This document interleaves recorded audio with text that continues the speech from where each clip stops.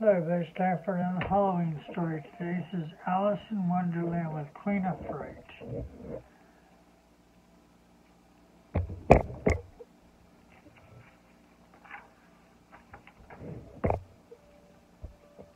Where are we going again, Alice asked the Mad Hatter as they dashed through Wonderland together. Well then, what is the right question? Alice asked, confused. Oh, sorry, where isn't the right question, the Mad Hatter said. Well then, what is the right question? Alice asked, confused. Not what, why, the Mad Hatter replied. What we are doing is having fun. You should ask me why we are going. Alice shook her head. Wonderland's logic was a bit confusing, but she was finally getting the hang of it. Very well. Why are we going? I don't know why, the Mad Hatter answered. Just know that we are in a hurry. The Mad Hatter rushed along,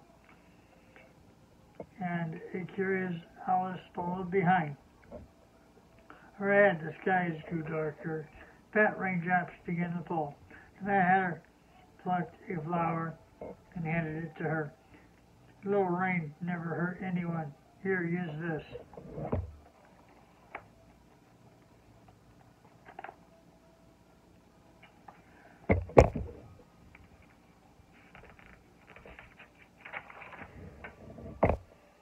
Nearby at the castle, the Queen of Hearts was feeling quite cranky. She had not slept well the night before and was in need of a good long nap. If anyone disturbs me, I will have their heads, she barked at the guard as she stomped into her royal chambers.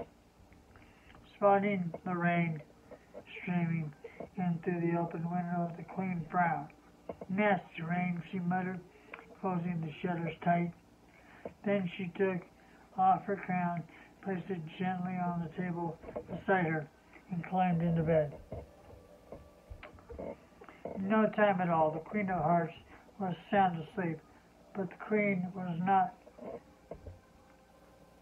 a quiet sleeper, and she was soon snoring so loud that she woke herself up.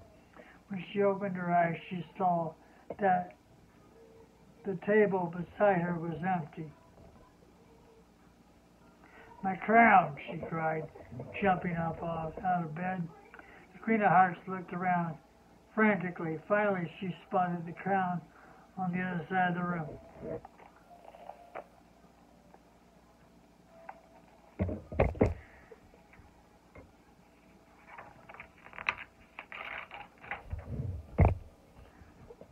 This is the same kind of trick, the Queen. This is some kind of trick, the Queen said. Then she raised her voice so that everyone could hear her. Whoever is trying to trick me will lose their head. The Queen climbed back into bed and closed her eyes. Before she could even start snoring, a strange sound filled her room. Creak, creak. What is that? Racket, she cried, sitting up. Then she saw the rocking chair swaying back and forth, back and forth. Huh, it must be a breeze, the Queen told herself. But the windows and the shutters were shut tight, just as she left them. Something else is moving the chair.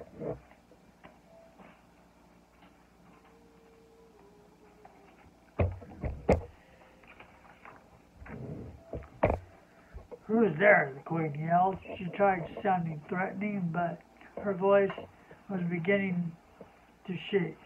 She stomped across the room and stopped the rocking chair from rocking. Then she climbed back into bed and tried to go back to sleep. Queen of Hearts closed her eyes.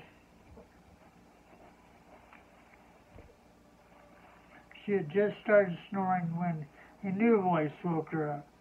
Squeak, squeak, squeak. Queen looked up in bed and saw the door to her wardrobe swung wide open. The hinges were making an eerie squeak sound.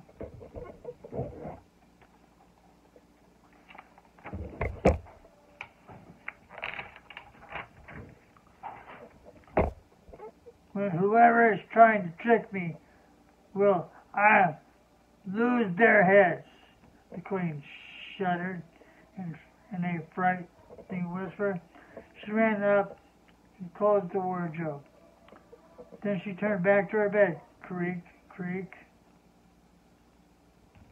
The queen spun around. Something had come out of the wardrobe. It had legs and no feet. It had arms but no hands. The worst of all, it had no head. Ah, the Queen of Hearts screamed, a ghost!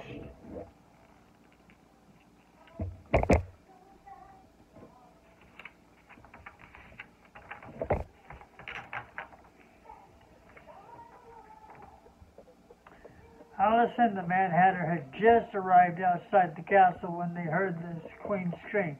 Oh my, is this where we are?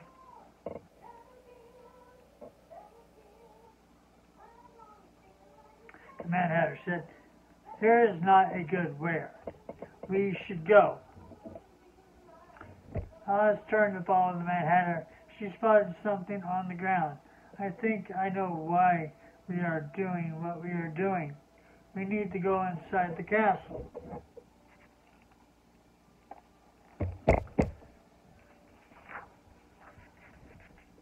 A few moments later, Alice and the Mad Hatter burst into the Queen's chamber. Ghost! Ghost! The Queen of Hearts yelled. She was as white as a sheet and trembling from head to toe. The March Hare. Alice marched up to the ghost and pulled off the shirt. It was the March Hare. The little dormouse peeking out from the front pocket of the March Hare's jacket. Remember now, the Mad Hatter cried. We are playing hide and seek. We were looking for a place to hide, and the March Hare said, but nowhere seems to work. The crown was too small, and the chair was too creaky, and the wardrobe was too stuffy.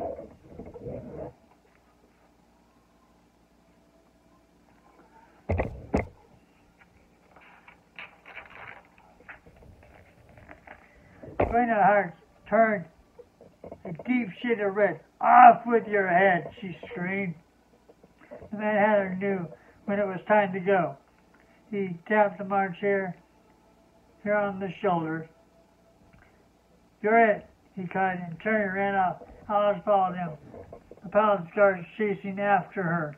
Off with their heads, the Queen of Hearts screamed again. Outside, the rain had stopped, but luckily the ground was still muddy.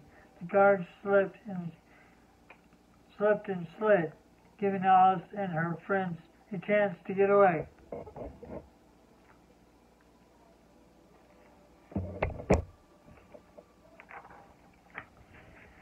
Back at the Mad Hatter's garden, Alice and her friends enjoyed a nice cup of tea. That was fun, the Mad Hatter exclaimed. The March Hare agreed. Let's play another game, he said. What do you say, Alice? The Mad Hatter asked. I think I've had enough games for one day. Alice replied, I'm quite fond of my head, and I'd like to keep it. That was today's story. Just a little update. We are at 61 days in a row of videos without missing a single day. So, till we see each other tomorrow, and we do this again, bye-bye for now.